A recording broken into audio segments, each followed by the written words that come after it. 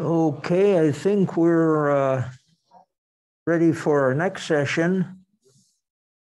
And this one's titled, to make sure you're again in the right place, Keeping the UP Wild.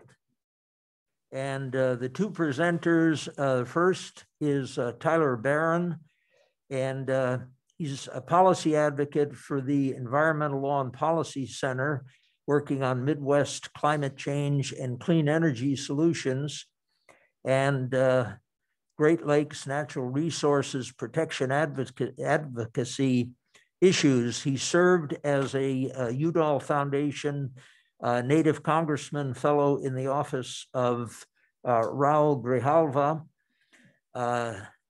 and is a policy fellow at the Cook County Department of Human Rights and Ethics. He currently serves as co-chair of the University of Chicago Harris School's alumni chapter of Chicago, and helps advise current Harris School and University of Notre Dame students on how to make an impact on the world of sustainability.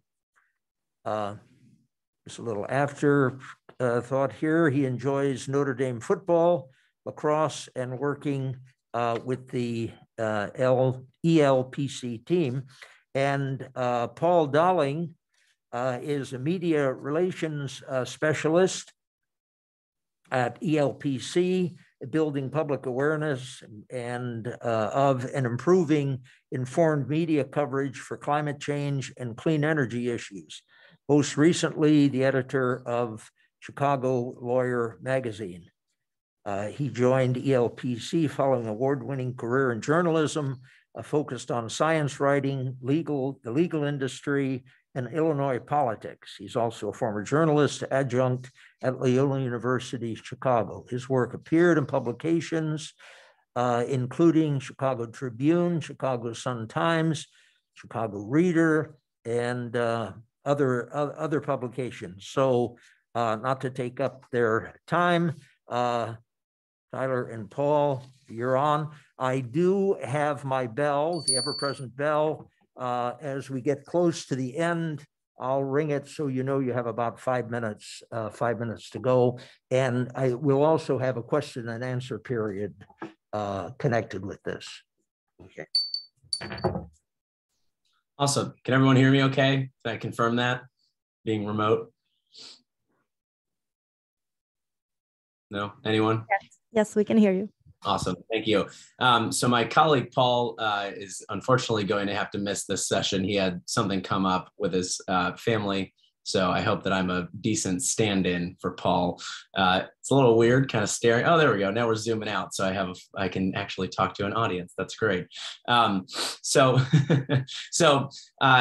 Like our great introduction said, my name is Tyler Barron. I'm a policy advocate with the Environmental Law and Policy Center. So we are a Midwest-based and Midwest-focused nonprofit environmental advocacy firm. We focus on the green stuff, and here to talk to you about a project that we've been working on since the spring of 2019. So we have been exploring this for the better part of 2.5 years to designate 3 new areas and add additional acreage to an existing wilderness area. So we're looking to designate 3 new areas in Ontonagon County.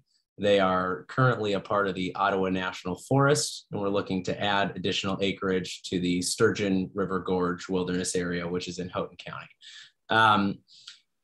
Right now, there are probably less than a dozen areas left in the Midwest that would still qualify under the Wilderness Act and be what we call palatable. So able to actually move through Congress in a way that allows them to be designated as wilderness. And right now, Michigan, in our opinion, has 3 of those. So Michigan has 16 current wilderness areas. So the state is not allergic to protecting special natural places by this means. And what we think, in our opinion, is that we need to focus on providing the necessary protections to these areas and then move on to equally important things in other realms. And when Congress moved to designate a large grouping of wilderness areas in the past in the John Dingell Act of 2019, it designated about 2.3 million acres of new federal wilderness. And those areas were really all over the country. They were in Louisiana and Arkansas. I believe there were some in Utah, some in California. And our question very quickly became, where's the Midwest?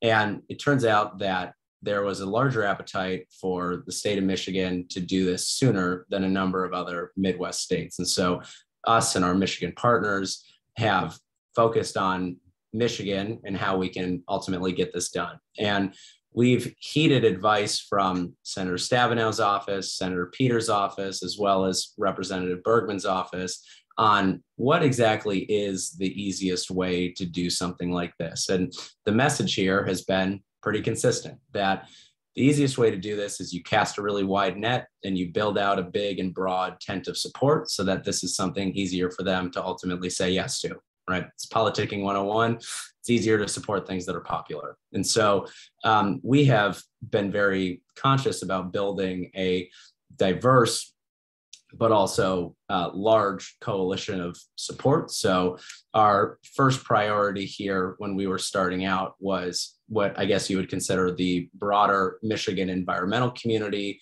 as well as the tribes, especially the three Western Upper Peninsula tribes who have existing treaty rights in these areas, which would be Hannahville, KBIC, and Lac Vieux des Aires.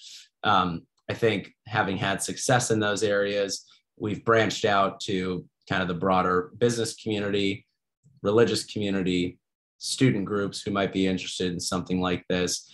And that coalition of support continues to become more diverse as our support continues to grow. So we recently passed 125 groups supporting this now. This would already be the biggest wilderness push in the state's history, but we're going to continue to grow that to make this, like I said, an easier yes for those elected officials that ultimately will decide whether or not something like this happens. We are operating under a fairly soft timeline for something like this. When it comes to designating wilderness, it's always a little bit fluid. A lot of it depends on congressional timing. And so there's not necessarily a hard stop for when we would have to introduce something like this. Wilderness is moved through Congress pretty much like any other piece of legislation. And so it's really just a matter of when the yeses are there and when the no's aren't. And so I think that might be all that I have to say about it. I would love to, answer any questions or comments that anyone may have. And, before we do that, if I could just get a clarification on how much time we have for that, so I could keep an eye on the clock too, that would also be great. So, really great to see everyone. Thank you all for coming, and thank you for listening to me.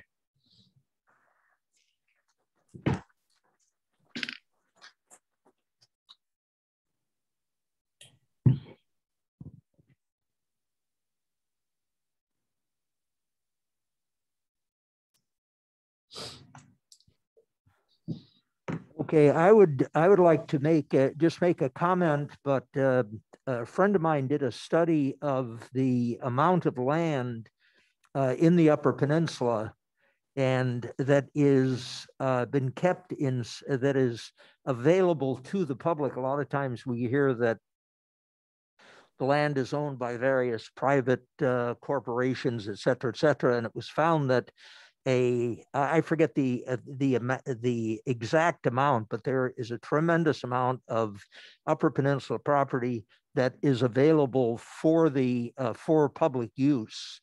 And so what you're doing is just adding to that process that's been going on for a long time. Not really advertised, and people don't really realize it. And I think a lot of people feel that the land is all privately owned and unavailable. But as you go around the UP, you find there's huge areas, and a lot of it really developed. We had a number of small national forests. I know there was a Marquette National Forest, which was a small operation in the eastern Upper Peninsula by Sault Ste. Marie. And then that was greatly expanded during the New Deal, when a lot of these forest areas were just kind of sitting there. The lumber companies had made their money in the process, and were just sitting on the land, but they couldn't pay taxes or didn't want to pay taxes because it was kind of worthless land, and worthless for them. And so the federal government took it over, and that's how we had the great expansion of the Hiawatha National Forest in the eastern UP and the Ottawa National Forest in the western UP. And then since that time, there's been a constant expansion over the years, bit by bit, as various areas have been turned into state parks and expanded federal properties and so on. So this is very good to hear this development and the work that you're doing. Could you tell us a little about maybe what has been done? I've kind of talked about the UP.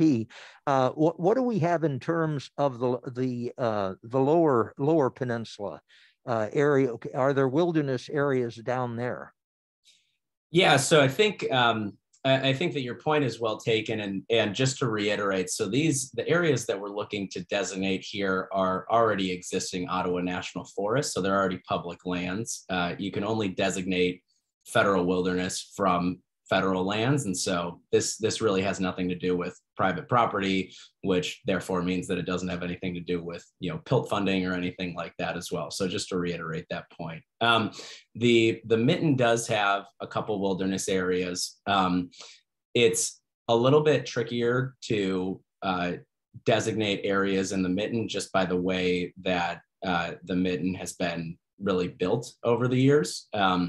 There's a strict set of criteria that's laid out in the Wilderness Act, and it's a bit of a quid pro quo in order to designate an area as wilderness. So wilderness is really the highest level of protection that the federal government can afford a natural place. And in order to do that, I think that the trade-off here was that you really have to find places that are special and unique and biodiverse enough to ultimately give that level of protection. And so really the first criteria would be on size. So an area has to be 5,000 acres or bigger, or special enough to justify that level of protection in order to be designated. There's a limitation on what it's allowed to basically be next to. So something has to meet a certain serene quality. You can't put a wilderness area next to a federal highway, for instance, or a noisy suburb.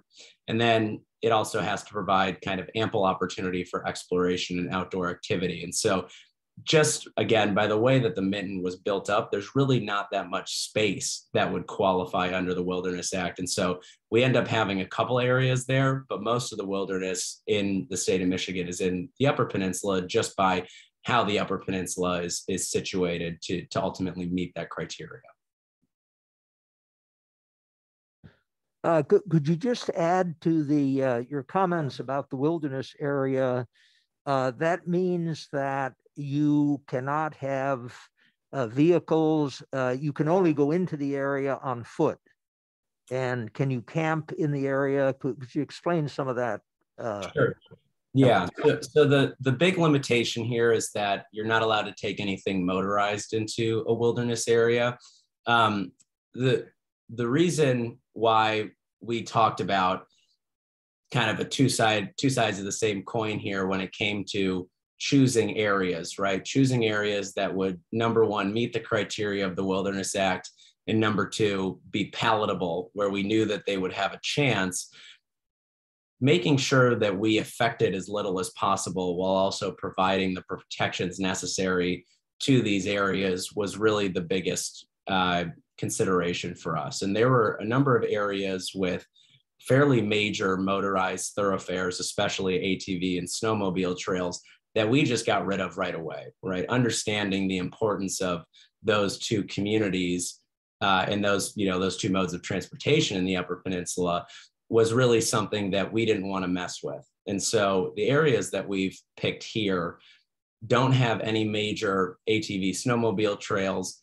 They're really hardly frequented at all by motorized traffic to begin with. One of the retired wilderness rangers that we've worked with on this project, who was actually in these areas for most of his 40-year career, made the joke that if he saw more than a couple ATVs or snowmobiles a year, that he would probably consider calling the FBI because something weird was going on in there. And so we felt pretty good that by designating these areas and ultimately, just by virtue of designating them, limiting that motorized use, that we really wouldn't be affecting anything. And so historically, those ATV and snowmobile crowds in the Upper Peninsula have been very opposed to wilderness designations, but we haven't really gotten that level of pushback because we're not kind of intruding on their space. And that was very much on purpose. And so in terms of what you are not allowed to do in the area, that's really the big thing here.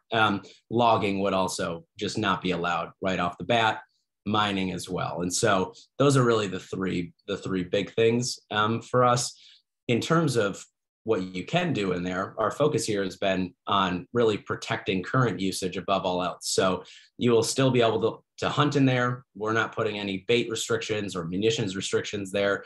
You'll still be able to fish in there, canoe, hike, backpack, bird watch, leave no trace camping will still be allowed, right? Anything that's allowed by the DNR and other Michigan agencies currently, we're not going to put additional restrictions on there in the legislative language. So there are areas, wilderness areas, that have written in additional restrictions, but we have no intention on doing that, and frankly don't want to, right? These areas are meant to be enjoyed by people. They're meant to be gone into and explored, and that's how we want to keep them. Do we have any other question? I was curious in regard to the Sturgeon Gorge area. Are you talking about expanding that wilderness area upstream or downstream? Yeah, so it would be kind of on the middle to slightly lower middle western part of the Sturgeon River Gorge. So it's about a 2,000 acre addition. And it's mainly kind of a wetlands. It's got a river running through it. It's a large beaver population. But yeah, I would say middle to lower middle west part of that area.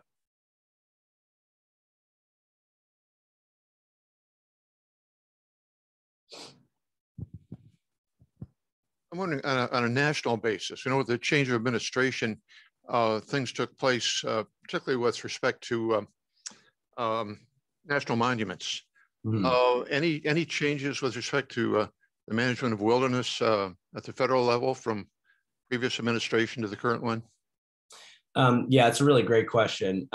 We haven't gotten any indication that there'll be a major change from an administrative level. However, each wilderness area that gets designated gets its own wilderness management plan. And so ultimately we want to make sure that that management plan allows these areas to, maintain those wilderness protections, but also address any, concerns that ultimately exist in there, whether it's fire or invasive species, anything like that. And so while the new administration might not have major changes to wilderness management, we get to ultimately, dig in with Congress and the Forest Service on how to develop those individual management plans.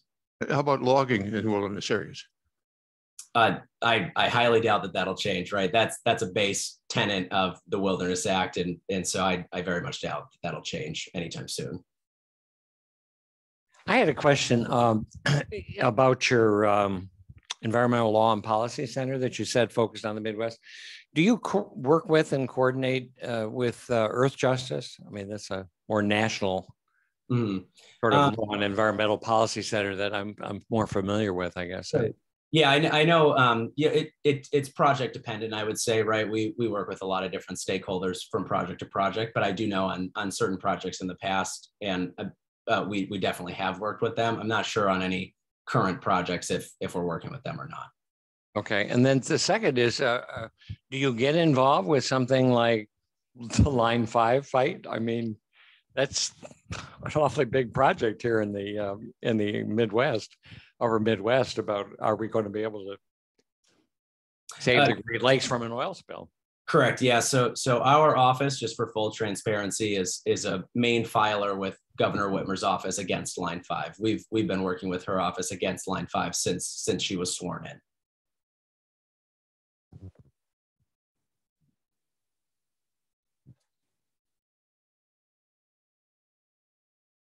Okay, I'm back with a question. Sometimes we have a lot of interaction with northern Wisconsin. Are there any wilderness areas in northern Wisconsin kind of bordering the Upper Peninsula? There are, yes. I probably wouldn't be able to name a whole lot of them. The Apostle Islands, I know, is pretty close to the border there. That was recently designated as wilderness. I know that there are a number of areas, obviously, in the northern part of Wisconsin, because it has areas that would qualify under the Wilderness Act. I'm not I think Wisconsin has 12 wilderness areas, so still a pretty healthy number. And I'm trying to visualize the Wisconsin wilderness map that I should have in my head. And I think most of them are in that northern part or kind of northwestern part of the state.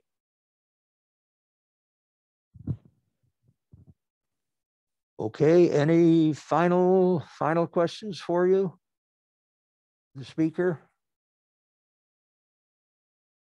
Okay, well, thank you for your presentation, and highlight again. We have the presenter highlighting some of the developments that are taking place again in the Upper Peninsula, and items that we're quite interested in and concerned about. So thank you, and thank you for your work. Awesome, thank you, everyone. I really appreciate it. And if I could just say one last thing, if anybody wants to just kind of check this project out some more, or learn more about it, we have a project website for this. It's called keeptheupwild.com, keeptheupwild.com. So if anybody wants to learn more, my email's on there. I'm always happy to answer any more questions as well. So feel free to shoot me a message, and happy to talk. So thank you guys so much. Really appreciate it.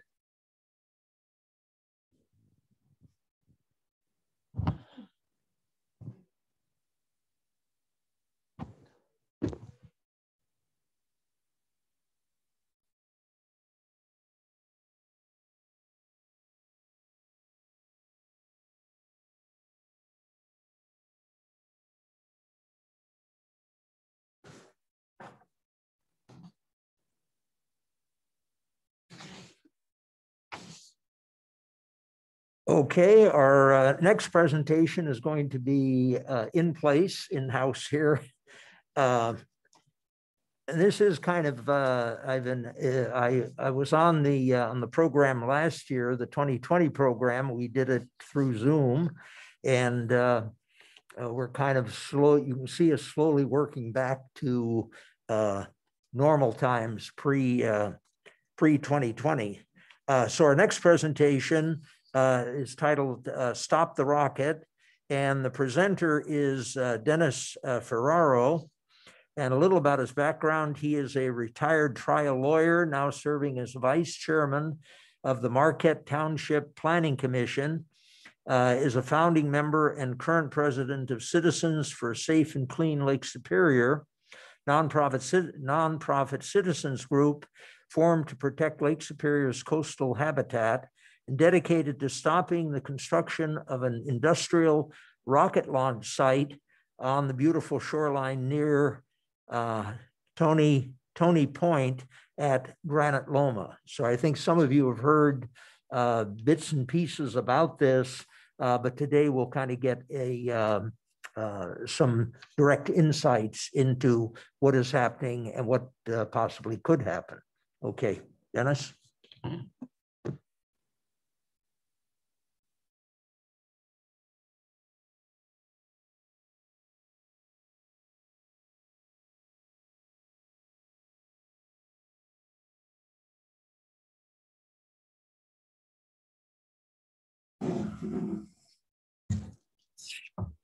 Well, thank you, Russ, for the introduction, and good morning to all of you. As Russ has indicated, my name is Dennis Ferraro. I'm the president of a local group of citizens who have formed a nonprofit dedicated generally to the mission of helping preserve, I forgot, I'm supposed to take this off, helping preserve and protect the coastal habitat of Lake Superior here in Marquette County. And in particular, as Russ alluded to, we are dedicated to stopping and preventing a project that proposes to construct a heavy industrial commercial rocket launch site on a beautiful, pristine stretch of shoreline about 10 miles north of Marquette near Thony Point. Now, because this symposium is meant to celebrate the history of the UP, and we have one of our celebrated historians here, Mr. Magnani, I'd like to first read a little bit from another celebrated historian, Dan Rydholm. And this is from his book, Superior Heartland and Backwoods History. And these words come from a man named Hempstead Washburn, who spoke these words back in the 1890s. Mr. Washburn, like me, was born in Illinois, but he had deep connections to the Upper Peninsula, and in particular,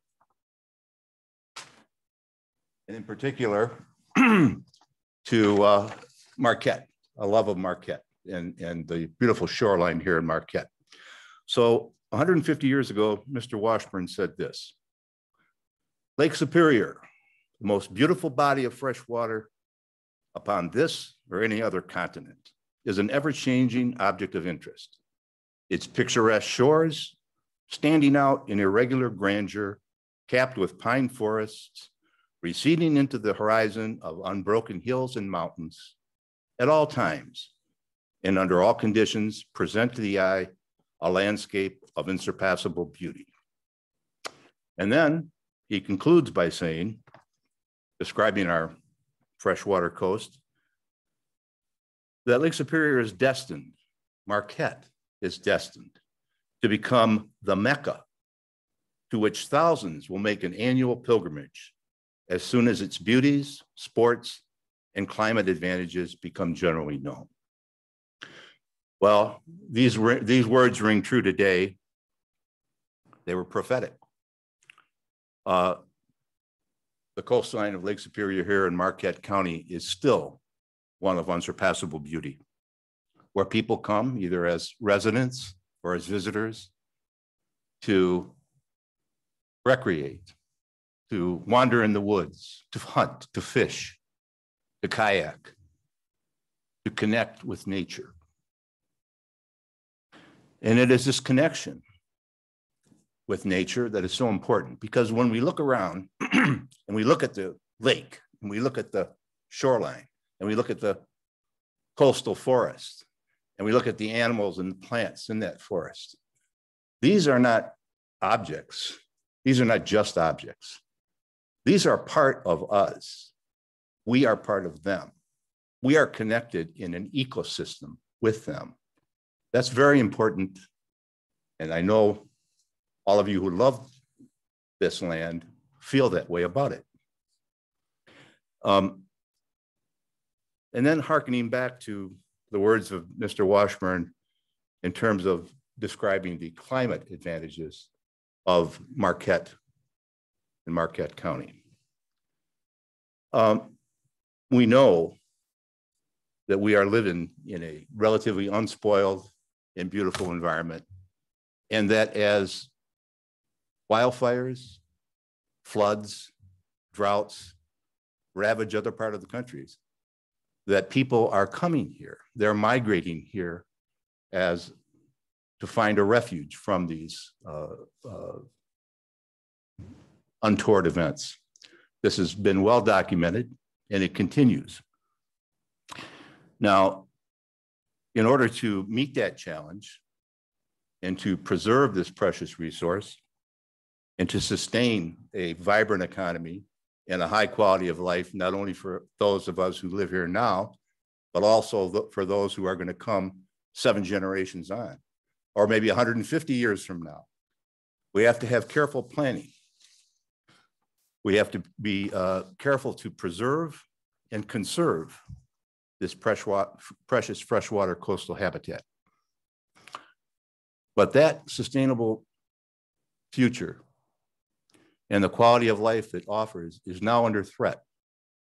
It's under threat by a corporate lobbyist from Detroit, the Michigan Aerospace Manufacturers Association, otherwise known as MAMA, who has proposed to create a heavy industrial rocket launch site on the shores near Tony Point. And how heavy? How destructive? Well, first of all, the industrial complex planned is going to be built on 2,892 acres of wetlands. Hundreds of acres of that will be clear cut. That'll result in erosion. We have two nice pristine creeks flowing through that area. We have two rivers, the Little Garlic and the Big Garlic. This will have an adverse effect on that watershed. It will also strip habitat for multiple plants and animals, some of which are vulnerable and threatened. And to give you an idea, again, how heavy this is not going to be one rocket launch company. This is going to be multiple. And we know this because recently documents have been released on the Rocket Launch Promoters website that confirms this. These will be multiple rocket launch companies using multiple launch pads, launching multiple rockets, some of which are as large as the 95-foot tall, 120,000 pound, of which 118,000 pounds are explosive fuel, rocket called the Firefly Alpha, which just exploded in August when it was launched at the Vandenberg Air Force Base in California. And speaking of the risk of explosion, we know from documents released by the county's own aerospace consulting company that this industrial use poses such a danger to human life that between 6 and 13 homes in the area will necessarily have to be evacuated every time it's launched. And if we apply the Code of Federal Regulations evacuation zone, this will probably also involve closure of parts of 550.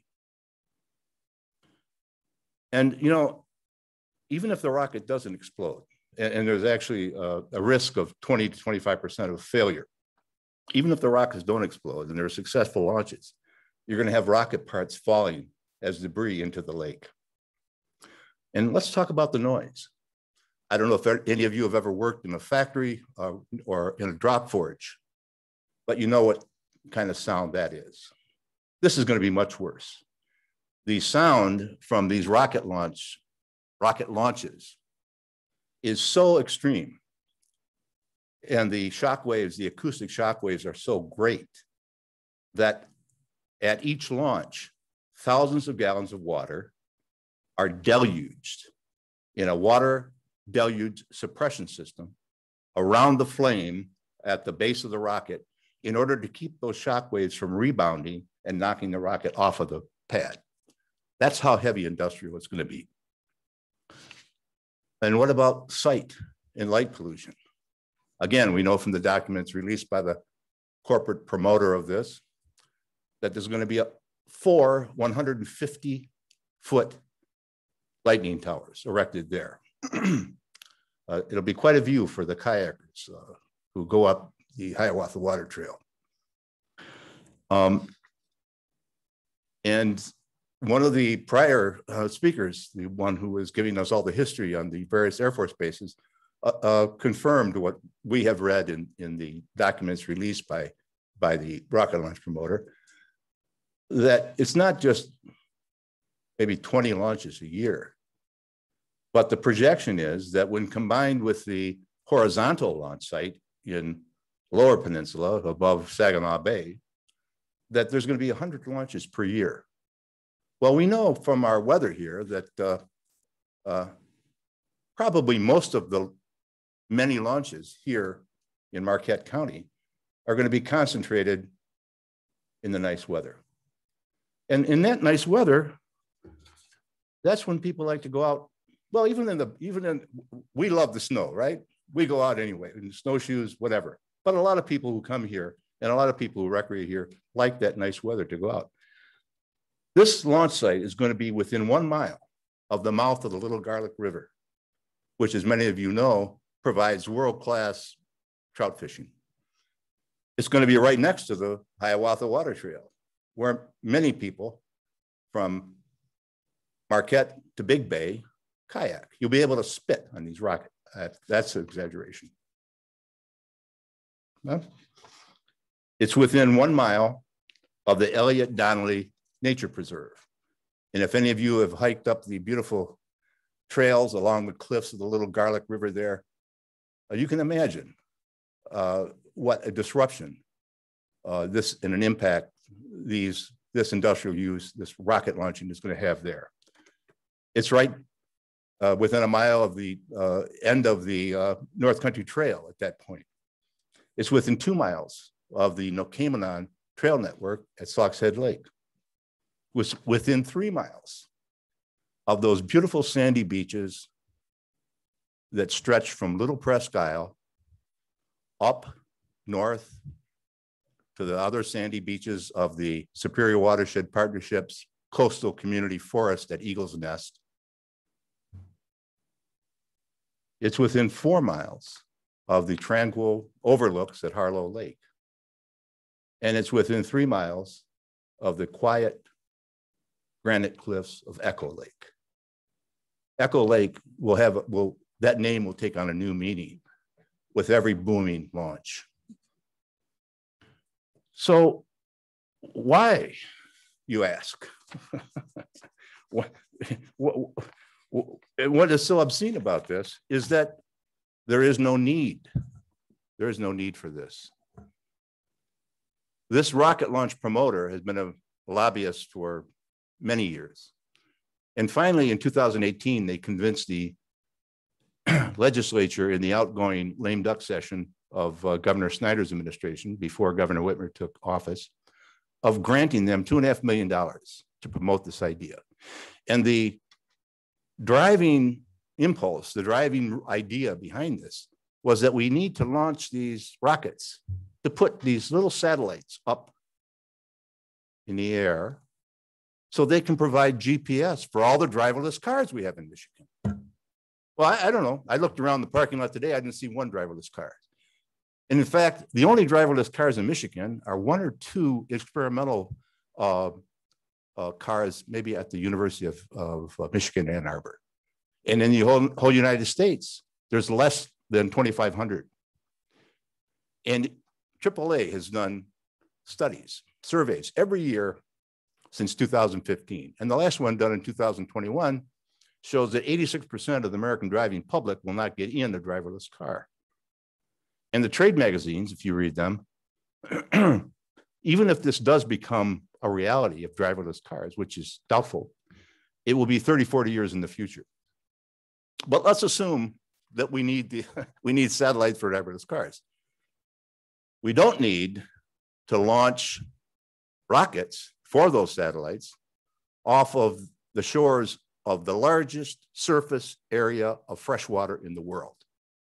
Because there are excess number of other launch sites in this country and around the world that can do this. For example, one of the companies that's been touted as coming here to launch, a company called Rocket Lab, received the license in 2016 to launch 1 rocket every 72 hours for 30 years. That's 120 rockets a year. Well, guess how many they've launched in 2016? 21. 3 of those have been failures. Why? Because there's no demand for it. Kennedy Space Center just completed half of a launch pads complex that's going to be able to launch 104 of these a year. None have been launched yet. Kodiak Island up in Alaska, grossly underused. So there is excess capacity and underuse. There is no need to spoil this land, this shoreline, this lake with an industrial, purely commercial rocket launch site. So what to do? What can we do?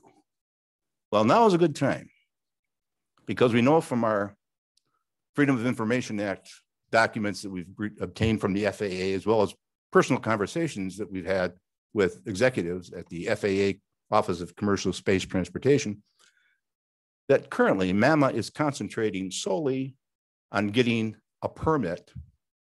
They're in the pre-permit process for the horizontal launch site in the Lower Peninsula. Now, from the documents they've released, we know that their plans are very advanced for the vertical launch site. So while we can't be lulled into any complacency by it, at least we have a little breathing room now to organize, to spread the word, to raise public consciousness. Our group has currently retained a couple experts in a couple different areas to help us build the building blocks here for a cogent and persuasive argument when the time comes when they may apply for a license. And you know, you'd be surprised. You start talking about this and you start engaging people, and people are very interested in this. We have response and supporters, not only from Marquette area, not only from the Upper Peninsula, from the Lower Peninsula, from as far away as Boston, other parts of the country. The National Park Recreation Association, which is part of the National Park Service, without even us soliciting them, reached out because they were concerned about the impact of this would have on the beautiful, precious resources we have here, and have become a supporter. Other environmental groups have also supported this. So you can go to our website, stoptherocket.com. You can get some information. You can sign up for our newsletter or for our news blurbs that we send out occasionally. You can get involved. And there's been tremendous involvement here in the local community. Many local businesses now are passing out our Stop the Rocket signs and our pamphlets, our informational material. We want to thank Bodega. We want to thank UP Art Gallery. We want to thank Gathered Earth. We want to thank Lakeshore Depot. We want to thank all those other environmental organizations like the Upper Peninsula Environmental Coalition, Yellow Dog Watershed Preserve,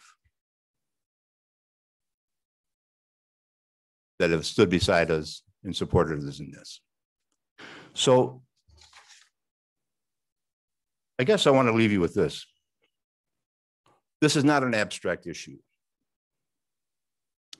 As we see the world changing before us, and you know, I'm 75 years old, so statistically I'll be dead in 10 years, so maybe sooner, right? But we have an obligation, right? Not only to ourselves, but to the future, to the children, to the grandchildren, to theirs and theirs and theirs and theirs, to preserve this ecosystem, because it's a matter of survival of our species. It's a matter of survival of our economy.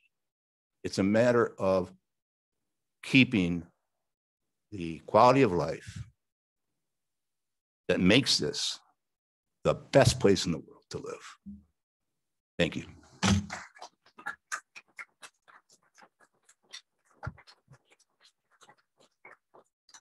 Okay, I always have to make a comment. I do want to make a comment that talking about the beauty of the Upper Peninsula, Lake Superior and so on, back in 1847, the commander of Fort Wilkins up at Copper Harbor made a plea at that time to keep the trees around the fort. And it's really an environmental plea, I thought, at a very early time, 1847, so that people in the future could enjoy the beauty of of the area, kind of untouched. And then later on in the 19th century, Robert Roosevelt, who was a tremendous fisherman, came to the UP, and he writes a book on fishing in Lake Superior, goes into tremendous detail, and his book could be used as a promotion by Pure Michigan and so on, or the Chamber of Commerce, as we used to talk about the beauties and the wonderful fishing that you had in Lake Superior. And then from the 1600s on, you had people promoting Pictured Rocks. And Pictured Rocks was considered one of 3 beautiful places to visit in the eastern United States, Niagara Falls being one, and the area above Washington in the mountains being the second one, and the third one was Pictured Rocks. If you could get there, they said. This is when you came by canoe. So that's an ongoing, people have had this ongoing concern about the beauty and the wonders of Lake Superior. So this is good to hear. I do have a question. I heard that, and I always hear these stories when people want to come in, that supposedly this project is going to bring something like 40,000 additional people, or maybe jobs or something. Could you comment on the number of jobs that supposedly will be coming with this project? You know, thank you, Russ, because I scribbled the word jobs on my outline here, but I forgot to mention it. And that was something that was mentioned in the presentation, the first presentation here today about the jobs. Yeah, so originally, when the public thought that there would be a horizontal launch site at K.I. Sawyer, right? That was what was public, but behind closed doors, something different happened. We know that. And if you want to go to the website and take a look at the bait and switch behind the Granite Loma plan, yeah, we've got that documented. But at that time, yes, 40,000 jobs, the salesman from MAMA said. On May 5th of this year, the CEO of MAMA appeared before our county board, virtually by Zoom. I was present virtually by Zoom, as many others were. And Commissioner Corkin asked him, you know, how many jobs is this going to bring in? Well, you know, by 2023, we think there's going to be 650 jobs. Well, let's see, 40,000 minus 650 is 43 something or other, right? So something got subtracted there, right? And then Commissioner Corkin said, well, are those jobs going to be here in Marquette? And the CEO of the rocket launch promoting company said, no, there'll be direct and indirect jobs spread throughout the state. Well, the story behind that is this. For a vertical rocket launch site, like the one planned at Granite Loma, there's 2 factors. One is we know that similar sites, like the Kodiak, Alaska site, only requires 5 people to launch a rocket. And the company that launches up there is a company named Astra, which is also one of the companies that's being promoted to come here. That company flies those 5 in from California and then flies them back to Long Beach, right? So, and we know from the documents recently produced by MAMA that one of the promoting things for the space companies, forget about the public now they're talking about space companies, to get funding actually, is that, you know, these vertical launch sites for this class of rockets here have to be just very simple so the companies can come and go. Well, that's right. It's going to fit in with that very minimal base of people that are going to be required to launch the site. Will there be jobs? Yeah, there are going to be jobs for people who clear cut the land, who pour the concrete. But after that's done, all you're going to have left is custodial and maintenance, and that's about it, and maybe security. But there's not going to be all these jobs. So that was a false over. Let's put it kindly. That was an exaggeration on the part of the rocket launch people. Yes, sir. Yes, Denny, you mentioned that if this were to be developed, then the site area surrounding the site would be closed at the time of launches. So how would people who own land or use the recreational areas like the Donnelly Wilderness be notified, and would any compensation be provided to the landowners who couldn't use their property? You know, I don't know what kind of response the rocket launch promoter would give to that, John. But I do know that at the county board meeting, when asked about evacuation, the CEO of the rocket launch promoting company said, well, you know, we're not exactly certain where the pads are going to be located. And we're not sure exactly what homes are going to have to be evacuated, but we'll be very transparent about it when it happens. Well, and that's his words. We'll be very transparent about it. Well, that's cold comfort, isn't it? Yeah, I don't know how they're going to do it. Up in Kodiak, Alaska, they do have a system where they block off the roads, send out alerts. So I'm not, I don't know. But we know from the Code of Federal Regulation requirement of 7,300 feet of evacuation zone that if they apply that, part of 550 is going to have to be closed. And we know that up to 13 homes will have to be evacuated. But even if we go back to the County of Marquette's aerospace engineering firm, they said, well, 6 homes. Well, you know, that's not too good, is it? Somebody tell you, get out of your house because we want to launch some rockets. So for the driverless cars. I got a couple questions. Do you know what happened with that Tesla that crashed on the road to Big Bay? Was that self-driving or, you know? I'm sorry, I do not know the answer to that, sir. Yeah, I heard on the news, but then it doesn't tell you why. As far as these self-driving cars, that's a bunch of bunk, because one thing, they got rear-ended because they stopped too quick when somebody was on their, you know, it's like, when do you run a yellow light because somebody's on your butt, you know, and when do you not? And these 4-way stops, they have trouble because they can't read, you know, the other driver's intentions.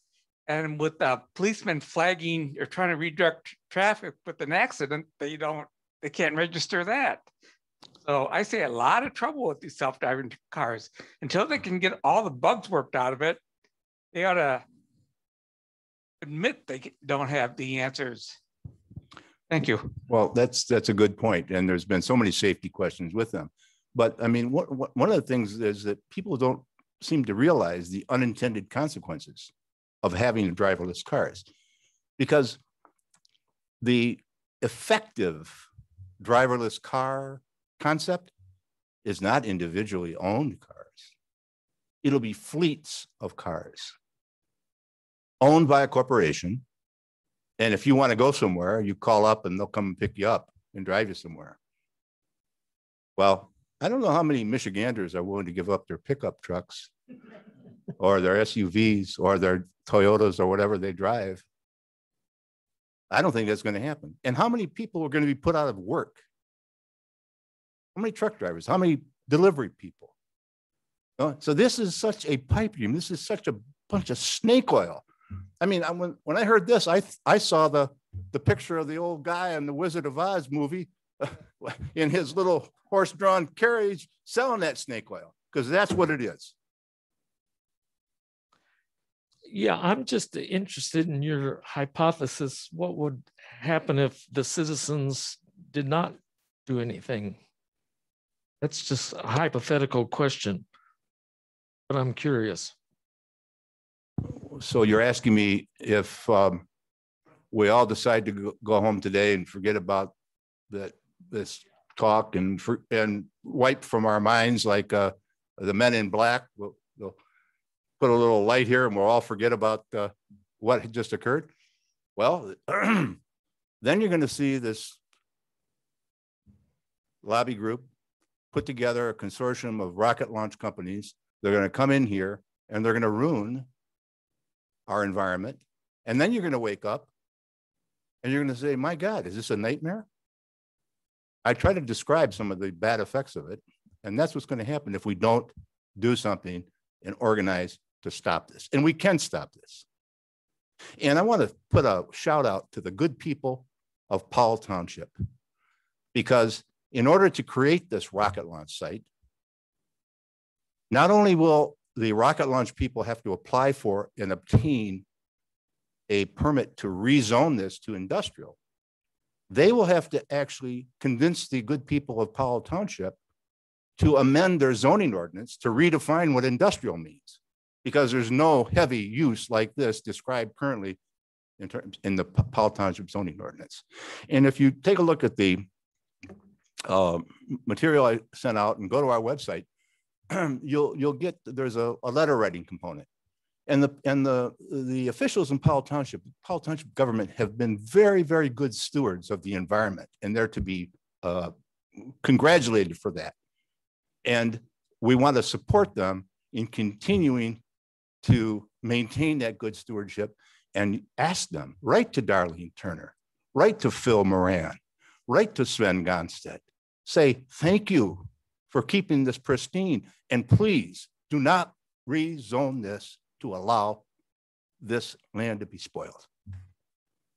Dennis, my question is, if you were kind of touching on it with the zoning, is because that's what I've been encouraging people to do is, hey, contact Powell Township, talk to them about the zoning issues. My concern is, and maybe you can answer this for me, if they change the rezoning for that area, does that mean then somebody can come in a different property and say, we want to do, you know what I'm saying? That it's not specific to Granite Loma, it's to the whole area. If that 5,000 acres, actually 2,832 acres are rezoned for this type of heavy industrial use, any adjoining area there then is subject to the same kind of heavy industrial zoning. Because one of the things in zoning is, is your request for rezoning, would that be compatible with existing land use, adjacent land use? Well, if you're trying to put a Walmart or a drop forge or whatever, something very intrusive next to this rocket launch site, you're going to have an easy time. I'm assuming with that different zoning, that then they don't have to, they're just like, well, okay, so we have the zoning we want, so now we can we don't have to run this by any committee now. It's already been run by committee. So if we want to kind of change what we're doing here, we don't necessarily have to ask permission because they have that zoning. You know what I'm saying? Like, instead of it just being like a couple launch pads, now they're adding another launch pad here, another launch pad here, and they don't have to say, hey, can we add another one? Because now they have the zoning that they want to do commercial. And because it's a very private property and we can't see what's happening off of 550, whatever it is that they're doing, that footprint continues to grow without asking permission because they already got it through the zoning. Is that how that works? Right, you're talking mission creep. Yeah. Yeah, that's exactly what would happen. In fact, based on these last couple thousand pages of documents we learned from the rocket launch promoter, mission creep has already occurred. Initially, they were talking about one rocket, one launch pad. Now they're talking about multiple, and that rocket was only 59 feet tall. Now they're talking about a 95-foot rocket that has 5 times as much explosive fuel. So it's already mission creep before it started. But, right, that's why it's crucial that they never get this zoning. And because they will creep, it will be a mission creep. Okay, well. One last question. So zoning with Powell Township's one issue. when does this have to go in front of any environmental regulatory departments, statewide or federally? Well, as I may have alluded to before, right now, the rocket launch promoter is concentrating on a pre-application process before the FAA for the horizontal launch site. In that process, they'll have to do an environmental impact study for that existing airport. That's not going to be probably too difficult because there's already an existing airport down at Escoda Wurtsmith above Saginaw Bay. But if they were to, and if they and when they start the pre-application process before the FAA for the vertical launch site, in that process, they will have to prepare an environmental impact statement. That will trigger a series of public hearings that will most likely involve the Department of Environment, Great Lakes, and Energy of the state of Michigan. It will most probably involve the Department of Natural Resources in the state of Michigan. So there will be an opportunity then for public comment and public opposition. That's why now we are starting the process of hiring experts, and we already have a local a local zoning attorney. We already have a very well-respected environmental firm, and we're now starting to try to get some experts in different areas so that we can be ready for that public comment period. Okay, let's see. We'll have one last question, and then you can ask questions when we're finished. My husband and I, when we were in college, we snuck up on that land and we visited Grand Enrollment, and we were just wowed. But anyway, my question is, who owns that 5,000 acres? Is it still that billionaire or millionaire guy? Baldwin. Okay, I believe that's correct. Okay, can't we get some foundation money or something to buy the 5,000 acre property? It includes the 5,000. Okay. Yeah, I think we're running out of time. There have been some environmental organizations here in Marquette County who have proposed that, and so far nothing has occurred. That may be something that would take the consent of the person who owns the land, plus some sponsorship by a local entity of government. But I see I'm getting the hook, so I'm going to go here. All okay, right. thank you very much. Thank you. I say we all pitch in. Does anyone